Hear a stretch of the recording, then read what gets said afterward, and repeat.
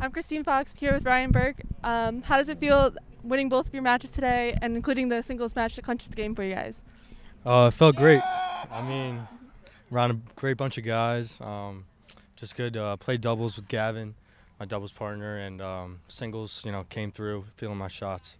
So it felt good to get two matches done.